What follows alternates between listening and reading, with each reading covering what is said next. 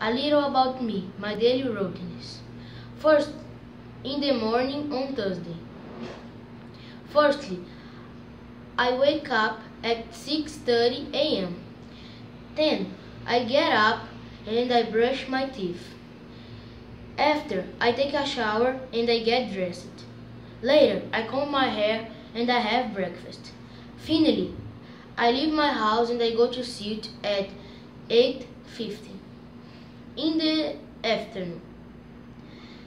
In the afternoon, I usually have lunch at about 12 a.m. I eat rice, beans, and steak. Then I take a shower and I get dressed. I have a break at 4:25. When my school finishes, I go to the bus stop. In the evening,